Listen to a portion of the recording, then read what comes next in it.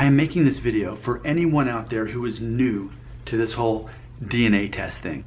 So here's what I want you to consider. Here's what I suggest and encourage that you do.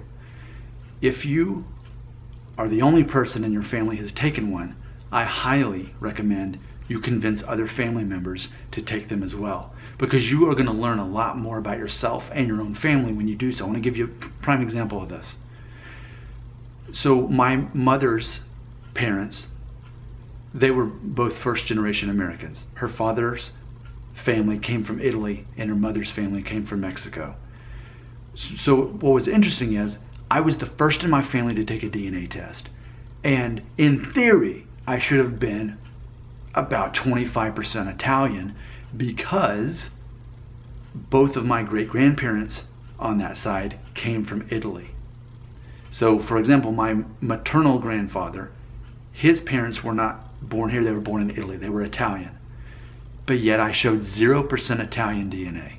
And even when my mom eventually took a test, she only showed, I think it was like 4.5%.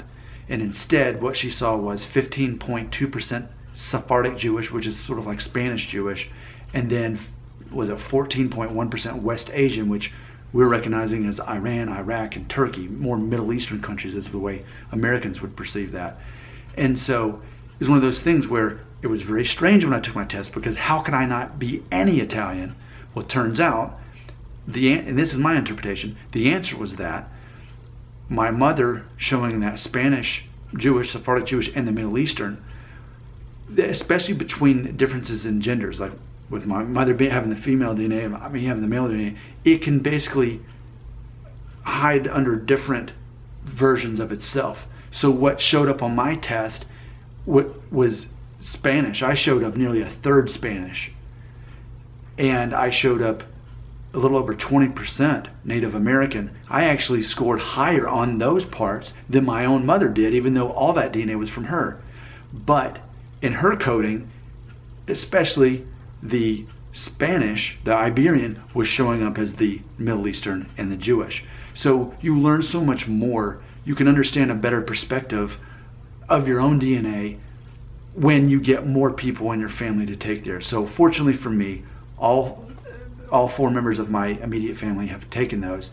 So it is great to take a DNA test, but it almost, in some ways, depending on your test results, can actually cause you to ask more questions than you can actually get answers. So if you've taken a DNA test and you haven't had other people in your family do that, at this point, just beg as many people as you can. Actually, currently right now, I just saw an ad, MyHeritage, where I got my test, I think is doing like $59. They're doing that through February 4th, Valentine's special. I went through them just because they were cheapest. I got them when they was like $69. They tend to be the lowest. And for me, they've confirmed everything that I knew to be true and then some. So they're my personal favorite, not saying that you should definitely do that one, but that's who I go through. And a lot of the content from these videos is based off of my test and family members that have taken that. Got any questions? Leave them right here in the comments.